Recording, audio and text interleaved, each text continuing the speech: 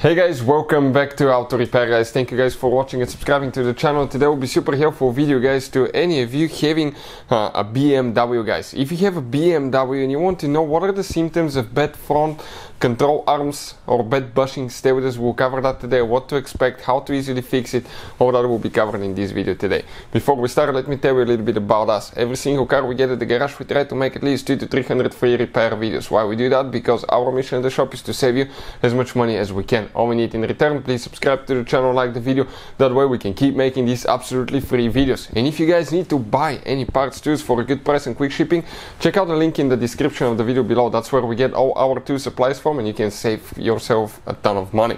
So what are the symptoms of bad front control arm? Okay, what you can expect and all that stuff. So we just replaced the control arms on that BMW here guys, which is an X4, but it's built on the platform of 3-4 series BMW X3. Practically all of them will use the wishbone control arms, so the symptoms will be about the same. We have two control arms on each side, the front lower and the front rear. Okay, the one right there. And usually the front lower will go bad. You can see the cracks, okay, right here. Okay, that's a tremendous amount of cracks, by the way. That will, guys, that extra cracks, okay, or in some cases it can break almost all the way, will allow, okay, let me focus quick, will allow extra movement, guys. So every time you apply the brakes, you hit the brakes, it will allow movement in the steering wheel. The wheel will move back and forth. Your alignment will be off. You may notice uneven tire wear. Steering wheel may feel loose and having play when you press the brake pedal, or when you're turning, when you're hitting a pothole, or when you're accelerating fast. You may notice that the steering wheel moves. That can be because of that one as well.